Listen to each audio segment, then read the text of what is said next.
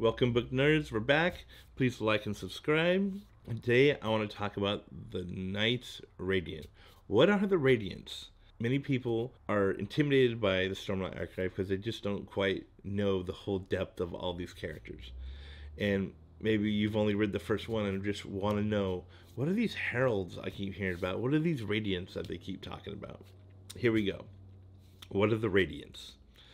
So we have to go back to Roshar. Deep in the history of Roshar, the heralds, the ancient heralds were responsible for the forming of these elite warriors known as the Night Radiants. In Roshar, there were these cosmic events known as the Desolations, where humans had to war against and survive the Voidbringers. This war ended all advancement in Roshar, just like stopped it cold, and humanity had to start again. So these desolations were like horrible events. Now a god stepped in, not wanting to see mankind get thrown backwards one more time. This god enhanced 10 human beings with special abilities. They were known as the Heralds. The Heralds were bound by an oath pact to lead humanity in the time of the desolation. So the Knights Radiant had power close to the Heralds themselves. They were the Heralds, warriors after all.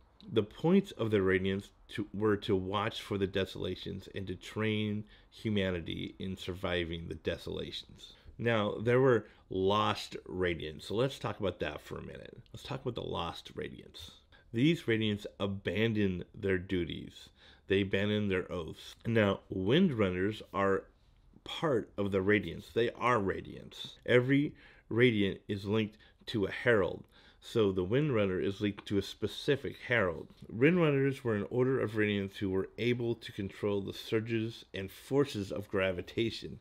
They had an ability to float, fly, or stick items together with what they called lashings. So the Herald for the Windrunners was Dristain, or the Herald of Kings. His honor is historical and is even said that he is the best man that has ever lived. His ideals were connected with protection and defending the helpless.